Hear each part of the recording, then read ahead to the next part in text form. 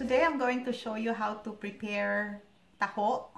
Taho is a favorite Filipino snack and it's made of soft tofu, tapioca pearls, and syrup.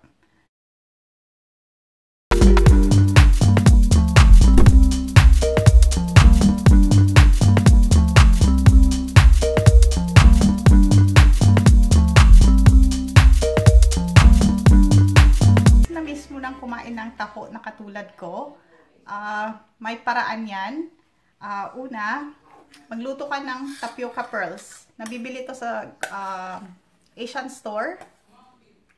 So, iluluto mo siya. Meron yung mga 5 minutes mo lang siya iluluto with brown sugar. And then, gagamit ka rin ng soft tofu. Usually, it comes in this pack, pero meron ding bigger packs, like as big as the ice cream tub. And I'm also using as the syrup, kasi hindi na ako maggagawa ng Arnibal.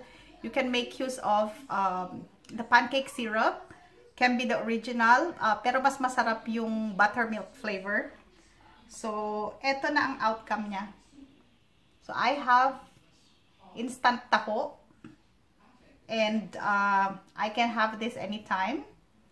Di ko na kailangang pumunta sa Filipino restaurant to have it, but I can prepare it at the convenience of my home.